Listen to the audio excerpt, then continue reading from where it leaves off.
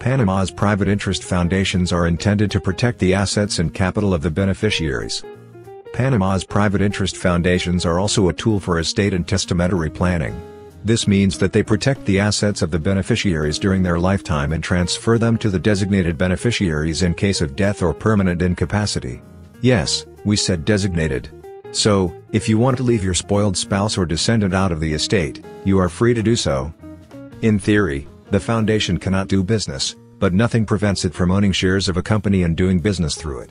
The beneficiary does not appear in any public register and is therefore anonymous. However, it is still necessary to fill out a compliance form and provide data and documents.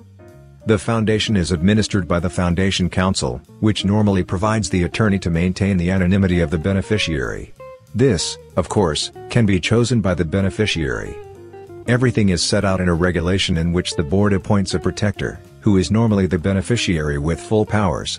In addition, a plenipotentiary power of attorney is issued, which allows any transaction, sale or purchase to be carried out.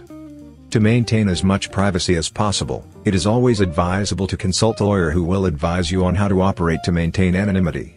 Consultations are free of charge to clients.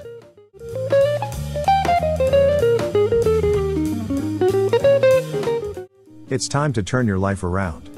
Get information on our website or book a life change consultation. www.opm01.com